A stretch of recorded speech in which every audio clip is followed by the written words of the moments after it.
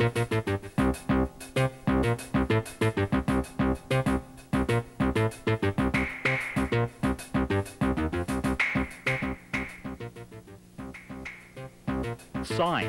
sign, everywhere a sign. Signs to restrict, signs to limit, signs to control and prevent.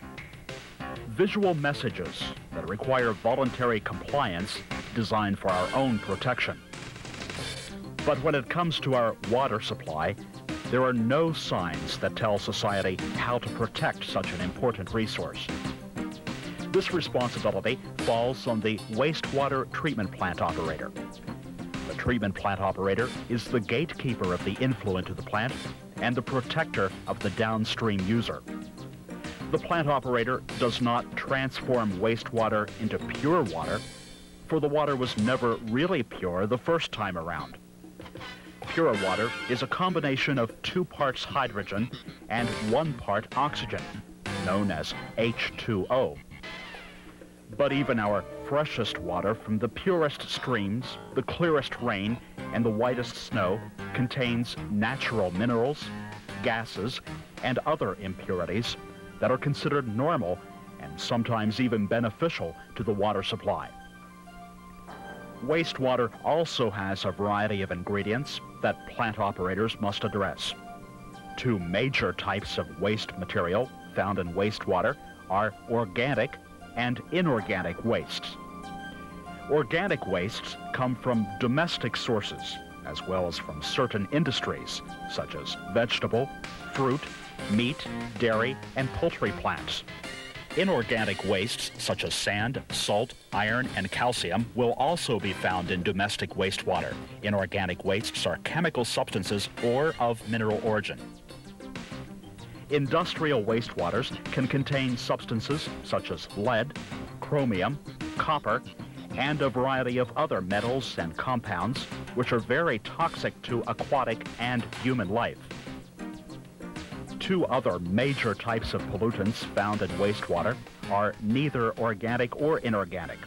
They are thermal and radioactive wastes. These wastes require special handling and are usually controlled or pre-treated at the source.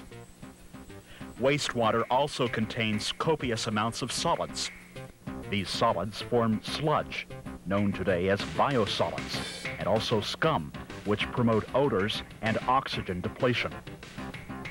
However, the primary treatment units at the treatment plant are used to remove the biosolids and scum before they ever reach the receiving waters. This is accomplished by slowing the velocity of the wastewater flowing through the primary clarifier, which allows biosolids to settle to the bottom and the scum or floating solids to accumulate on the surface of the clarifier. Some treatment plants, such as package plants, may not have a primary treatment stage. In this case, both primary and secondary treatment are achieved in the same process.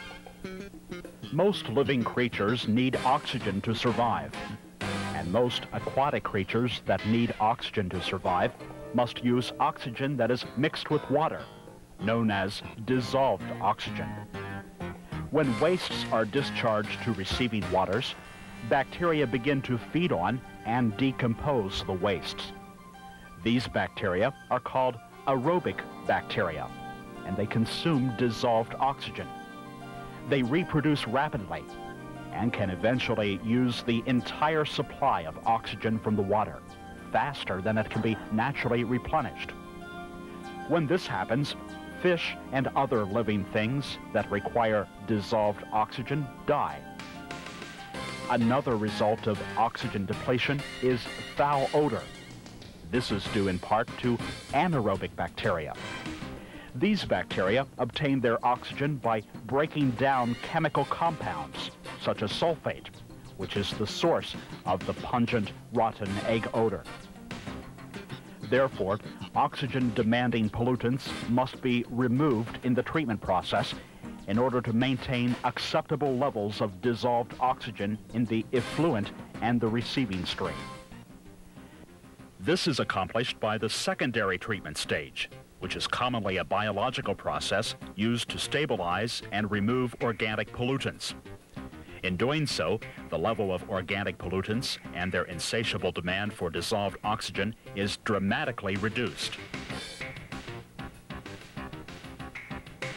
Most bacteria found in wastewater are not harmful and die off during the mechanical and biological stages of treatment.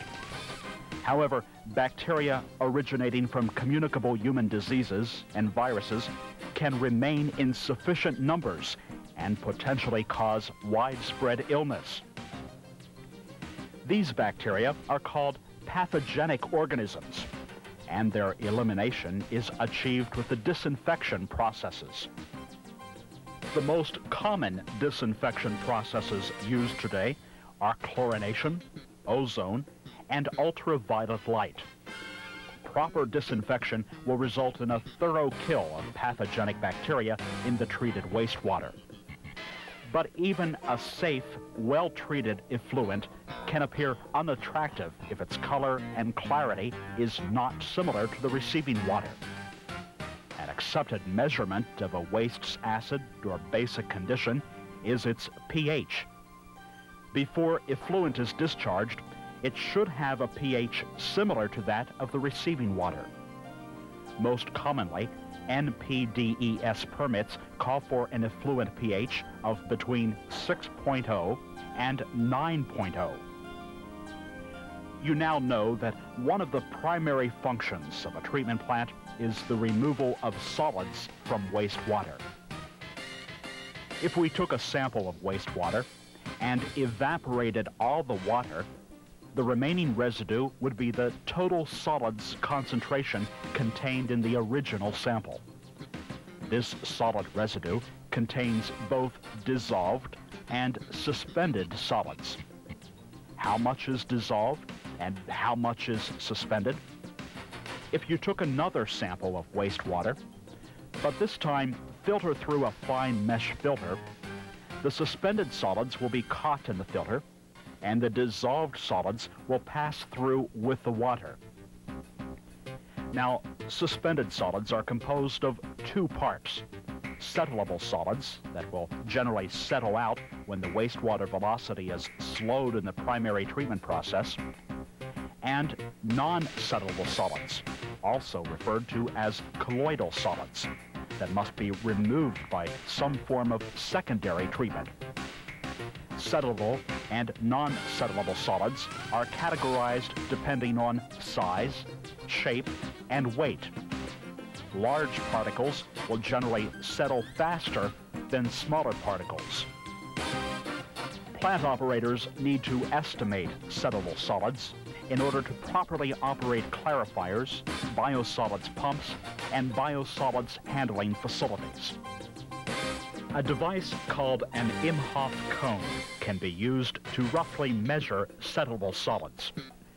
The Imhoff cone test, in conjunction with the suspended solids test, can assist the treatment plant operator with calculations on solids proportions on plant performance.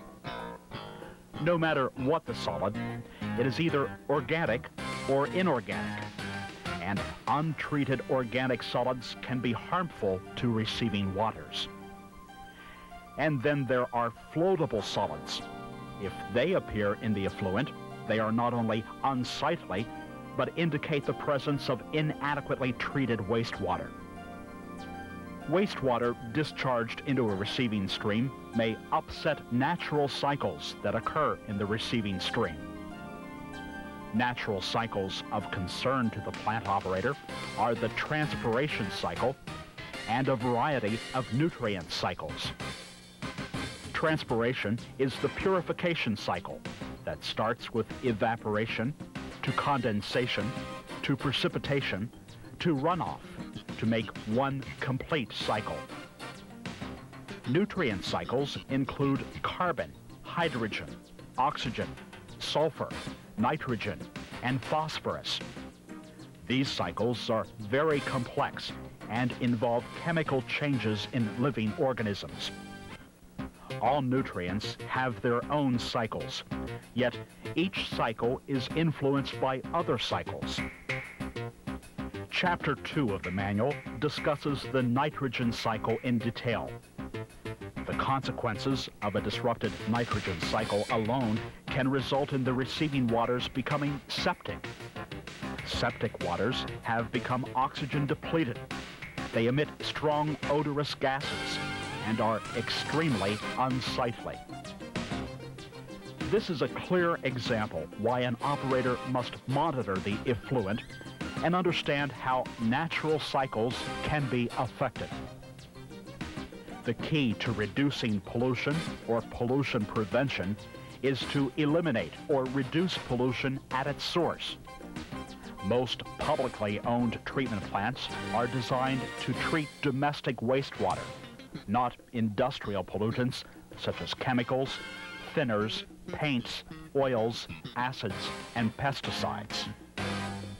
All treatment plants that have a capacity of 5 million gallons per day or greater are required to have and enforce a municipal industrial pre-treatment program. Pre-treatment programs require industrial and commercial users of a municipal sewer system to pre-treat wastes to an acceptable level before discharging into the municipal sewer system. Municipal treatment plants can be affected adversely by industrial wastes. We will define industrial wastes simply by saying any non-domestic waste is an industrial waste. Industrial pollutants may include strong organic wastes from a dairy or other food processing facility, chemical substances or cleaners, heavy metals, oils, toxic substances, thermal pollution, radioactive materials, and inorganic wastes. Any of these substances could interfere with or pass through a municipal treatment system, thus causing a potential serious hazard for both aquatic and human users downstream. Facilities that have a capacity of less than 5 million gallons per day may also be required to have a pre-treatment program if deemed necessary by state or federal regulatory agencies. Even those treatment facilities that do not have pre-treatment requirements generally have sewer use ordinances that limit the type and amount of industrial wastes that may enter the sewer system. It is the responsibility of the NPDES permit holder to regulate the wastes that are dumped into the sewer system. Elimination of objectionable pollutants should be a goal, and when elimination is absolutely not possible, the substance should be minimized to the greatest extent possible. Plant operators are frequently called upon to help educate the public in controlling sources of pollution and their impact on the treatment facility. Both industrial and household hazardous wastes can have an adverse impact on a treatment plant and ultimately the receiving waters. But again, there are no signs to warn against wastewater abuse. Only the sign of trouble in untreatable wastes at the plant headworks.